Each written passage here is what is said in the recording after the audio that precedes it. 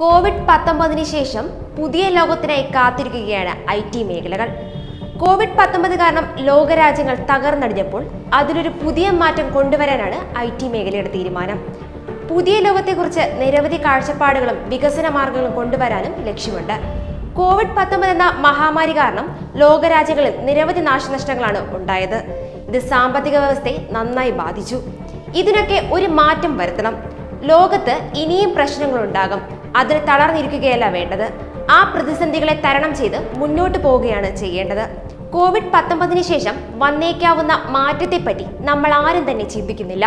എന്നാൽ ഇതുവരെ മനുഷ്യരും രാജ്യങ്ങളും തുടർന്ന് വന്ന പലതും ആവർത്തിക്കപ്പെട്ടിട്ടില്ല എന്ന വ്യക്തമായ സൂചനയാണ് കേന്ദ്ര IT മന്ത്രി രവിശങ്കർ പ്രസാദ് നൽകുന്നത്.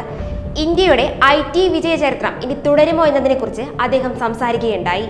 ഈ പുതിയ സാഹചര്യത്തിൽ ഇന്ത്യക്ക് ലോകത്തെ മുഖ്യ ഇലക്ട്രോണിക് സാധന നിർമ്മാതാകാനുള്ള സാധ്യതയും അദ്ദേഹം മുന്നിൽ കാണുന്നു. എന്നാൽ അന്ത്യവിധി ദിനം ആഗതമാകുന്ന ഈ തരത്തിലുള്ള പ്രവചനങ്ങളെയും അദ്ദേഹം തള്ളിക്കളയുന്നു. ഇന്ത്യ അവസരത്തിനൊത്ത് ഉയരുക തന്നെ ചെയ്യും. വൈറസിന് മതപരിവേഷം നൽകാനുള്ള ശ്രമം തള്ളിക്കളയണമെന്നും അദ്ദേഹം ആവശ്യപ്പെട്ടു. ഉയർന്നു വരികയായിരുന്ന ഇന്ത്യയുടെ ഡിജിറ്റൽ പരിസ്ഥിതിയെയും കൊറോണ വൈറസിന് ശേഷം സമ്പദ് വ്യവസ്ഥയിൽ വന്നേക്കാവുന്ന മാറ്റം എന്തുമാത്രം ബാധിക്കാം എന്നതിനെക്കുറിച്ചും ഇക്കാര്യത്തിൽ ഇന്ത്യയുടെ IT രംഗത്ത് വിജയം തുടരേണ്ടത് അത്യാവശ്യമാണ്. അതിനായി വീട്ടിലിരുന്ന് ജോലി ചെയ്യാൻ അനുവദിക്കുന്ന രീതിയിലുള്ള കമ്പനികൾ ഉണ്ടാക്കണം. കോവിഡ്-19 ശേഷം ലോകം മാറുന്നത് ഇപ്പോൾ തന്നെ മുൻകൂട്ടി കാണാനാകുന്നതാണ്. വീട്ടിലിരുന്ന് ജോലി ചെയ്തതായിരിക്കും ഏറ്റവും വലിയ മാറ്റങ്ങളിലൊന്ന്.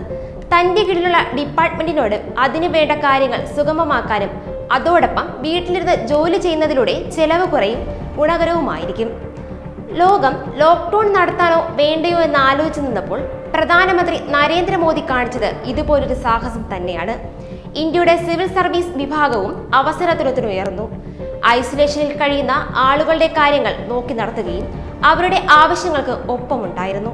നിരവധി പേർക്ക് ഭക്ഷണം എത്തിക്കുകയും പ്രശ്നബാധിതരായ മറ്റുള്ളവരെ സഹായിക്കുകയും ബിസിനസ്സുകാർ, വാണിജ്യ ബന്ധത്തിലേർപ്പെടുന്നവർ തുടങ്ങിയവരടക്കമുള്ള ആളുകളുടെ ജീവൻ രക്ഷിക്കുകയും ചെയ്തു. എന്നാൽ ഏറ്റവും പ്രധാനമെന്നത് ജനങ്ങൾ ഇതിനെ ഏറ്റെടുത്തു എന്നതാണ്. ഭാവിയിലെ പ്രശ്നങ്ങൾ ഉണ്ടാവില്ല എന്ന് പറയാൻ സാധിക്കില്ല.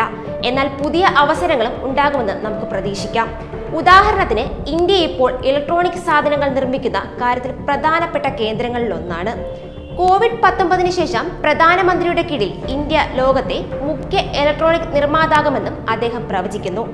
നിർമ്മാണ രംഗത്ത് കൊറോണ വൈറസ് വന്നു പോയതിനു ശേഷം ചൈന സടകുടഞ്ഞെഴുന്നേറ്റ ഒന്നും ചർച്ച ചെയ്യുന്നില്ല.